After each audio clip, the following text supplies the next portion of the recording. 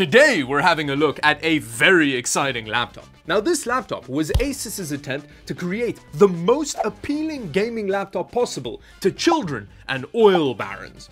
And what better way to captivate that demographic than involving Lamborghini?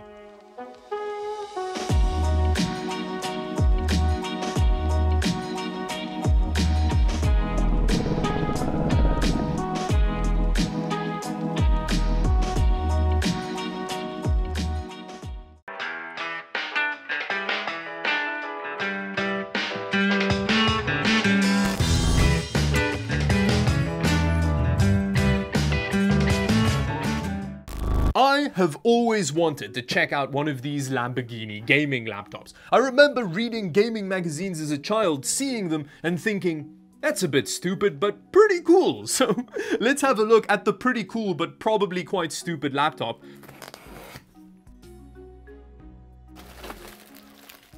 It's quite heavy. Oof. It's not in very good condition. To be honest, you can see that there are some deep scratches all over the laptop. Now this is obviously the black version, but you could get it in Arancio Livrea, which is Lamborghini's orange, which I actually would have preferred because it leans into the loud, obnoxious Lamborghini-ness a lot better than the black does. Now this Asus VX7 first went up for sale in 2011, and the laptop seems to share taillights with the Murcielago, which was Lamborghini's flagship car of the time, a 6.2-liter V12 testament to their madness. Now some of you may have been thinking, oh, I could tell that from the moment I first saw the laptop. And all I have to say to you is good luck wooing a member of the opposite sex. Now funnily enough, despite the fact that this laptop is only slightly smaller and lighter than an actual Lamborghini, it still only has a 15.6-inch display in it. It also has one of the highest quality piano black paint finishes I've ever seen on anything. Despite its heavy wear, it still looks deep and luxurious. Now when you open it up...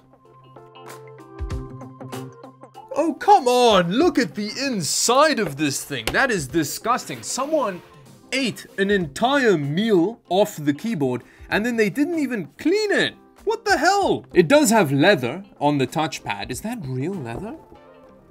It feels like it, with a full keyboard that's also been scratched up and really very dirty. Now, the trackpad does date this laptop quite effectively because it is tiny and gloss plastic, so that is not a very nice looking trackpad. It's so disgusting.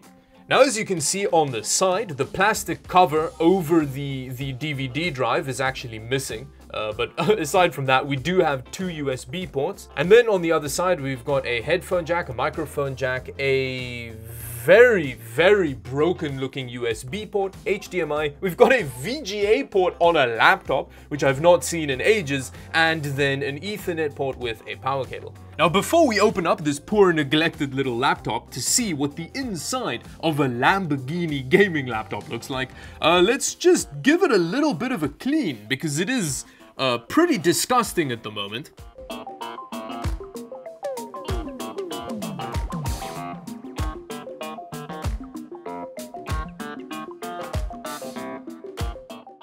See what's going on under there. That just kind of lifts off. Ooh, this laptop undercarriage cover was clearly just savaged off by the previous owner. I don't know if that was before or after they had their keyboard meal. Now, there isn't a whole lot that we have access to under here aside from the RAM, the Wi-Fi module, and space for two 2.5-inch SSDs or hard drives.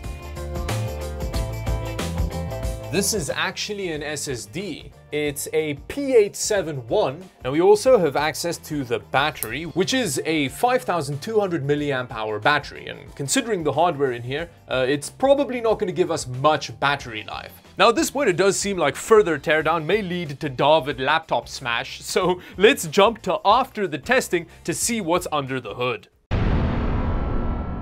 Now I've done my very interesting performance tests on it, so I guess now it's time to see if we can get deeper inside this laptop.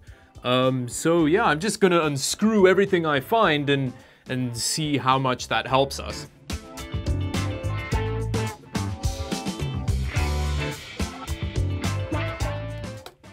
Oh, Okay, so that's made this bit come off. Now at this point, it quickly became clear why the previous owner had removed the laptop undercarriage panel in such a brutal fashion. Because to get access to the screws that hold that panel in place, you need to pry out both the keyboard and the trackpad assembly, which in itself feels like quite a destructive thing to do.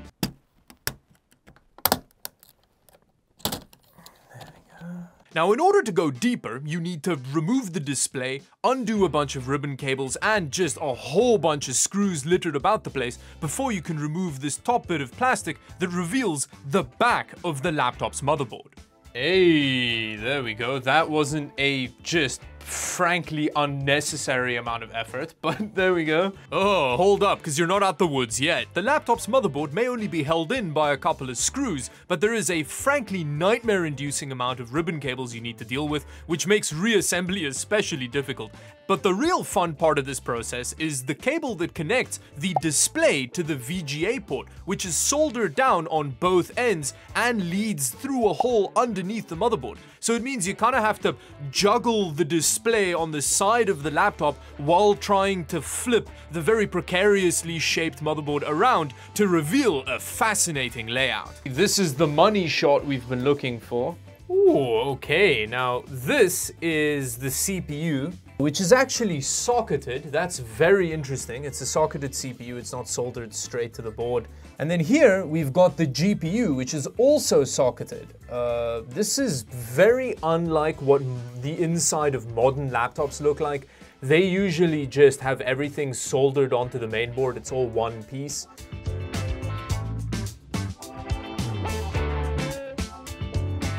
Now here is the underside of the GPU cooler, which uses, as you can see, like a thermal putty to interface with the memory modules, which is not ideal. That is going to make it difficult for me to replace it. Now in terms of the GPU, you can see that it's actually a whole discrete PCB with all of the memory modules. This is 1.5 gigs, the power delivery, and then we've got the GTX 560M in there.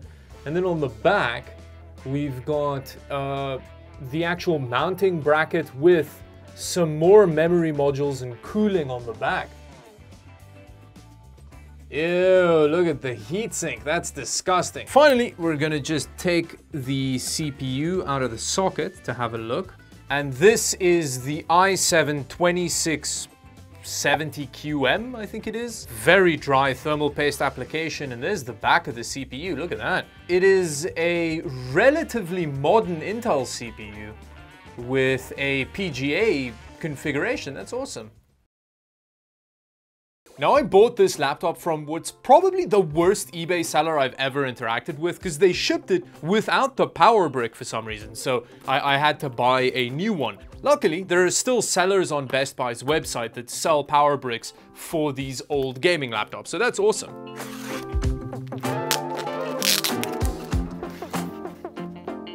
Ooh, that is a huge, huge power brick, damn. So this is what a 150 watt laptop power brick looked like in 2011. Okay, let's see if this laptop equivalent of the gap between a car seat and the center console still actually runs. Hey, that's promising. It makes super low definition revving sounds when you power it up. That's amazing. Good, it's booted. I was very worried there.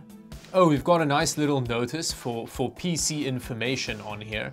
We've got 16 gigs of RAM. We've got our i7 2670M with a 1080p display.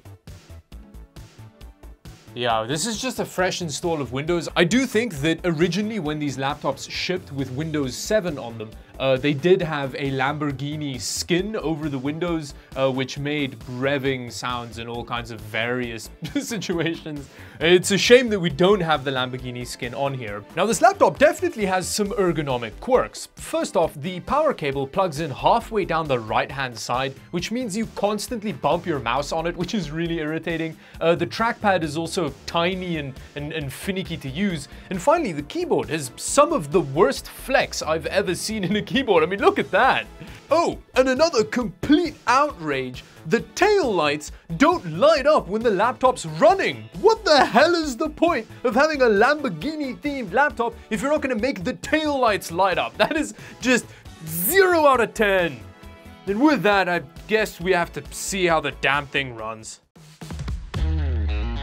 Now we're going to start off with what is arguably one of the better games that was published in 2011, Skyrim. And we're currently running at 1080p with medium settings. Yeah, it's pretty good. Mid-40s in terms of frame rate. Now the game looks very solid, you know, we've got a whole bunch of grass around and some fog effect in it. It's not an amazing gaming experience, but it is an old gaming laptop. Oh, okay, I may have spoken too soon. We had a big dip there. As you can see, the graphics card is quickly getting out of hand. I mean, I think one of the big issues with the performance of this laptop is the fact that they put a 1080p display on a laptop in this era with like a mid-tier mobile GPU. 1080p was difficult in 2011, even for beefier desktop GPUs. Now, in terms of temperatures, it seems to have topped out about 95, 96 degrees Celsius, which is very hot, but you know, it is a gaming laptop. They do have different expectations in terms of temps. Now I've moved over to something a bit more demanding. I did try and run Cyberpunk, but that was obviously a terrible idea because that didn't work. So yeah, now we have Shadow of the Tomb Raider running at 720p low settings. It really doesn't like Lara's clothing for some reason. It's artifacting really heavily on it, and it's struggling to maintain 10 frames per second. So yes, this is definitely not playable, especially considering that it's running at 720p. Oh, that's not great. We're busy running CSGO at 1080p low settings, and yeah, it's not having a great time. What? Neither the GPU or the CPU are doing much. I mean, we're back at 100% GPU utilization, and then something terrible happens and it starts slowing down. I mean, what is... It's not hitting the video memory limit. It's also not hitting a RAM limit. That is a surprisingly poor showing, actually. But yeah, with that, I think the last game that we need to test is Crysis. Oh, okay. This is 1080p medium, and it's not going great. There's a chicken over there, but I don't think I want to be...